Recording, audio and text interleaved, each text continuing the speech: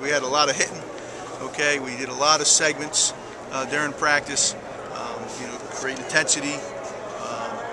Take our fundamentals from the first two practices when we were just in helmets and try to carry it over to the pad work today. We had a lot of things like that, as we went through. And then at the end, we had a couple 11-on-11 segments against each other. And at the end, the last thing we did is we didn't take to the ground but one play today. Okay, and that was just an emphasis on understanding being a smart team. So 1st and 10, the offense is trying to get 4 more yards. Second, and the defense is trying to hold you to 3 or less. That's what you're trying to do.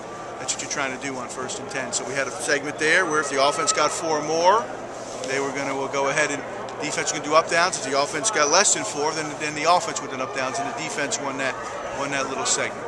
Okay, as we went through there. But that's just to teach us as we go through, because 3rd down's related to what you do on 1st and 2nd down. Okay, all the way through. Good day's work. We have a lot of work to do, but it was certainly a great day.